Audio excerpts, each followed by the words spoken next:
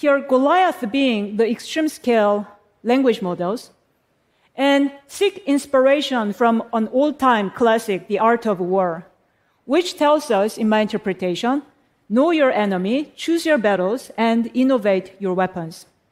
Let's start with the first, know your enemy, which means we need to evaluate AI with scrutiny.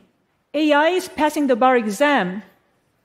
Does that mean that AI is robust at common sense? You might assume so, but you never know. So suppose I left 5 clothes to dry out in the sun, and it took them 5 hours to dry completely. How long would it take to dry 30 clothes? GPT-4, the newest, greatest AI system, says 30 hours. Not good. A different one. I have 12-liter jug and 6-liter jug, and I want to measure 6 liters. How do I do it? Just use the 6-liter jug, right? GPT-4 spits out some very elaborate nonsense.